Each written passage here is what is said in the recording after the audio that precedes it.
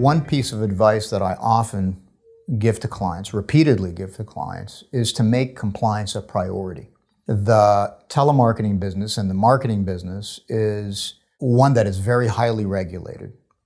And that's burdensome, to be sure, but purely from a cost-benefit point of view, these are concerns that should be addressed at the beginning of the business's life cycle, because resolving these problems once the government or others bring actions is far more expensive than addressing them from the beginning.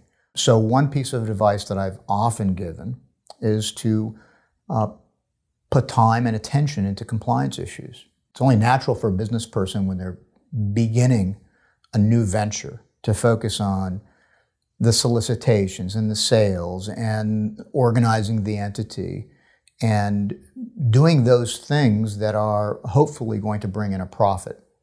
But in this context, in this type of business, it's extremely important, it's extremely critical to address compliance issues.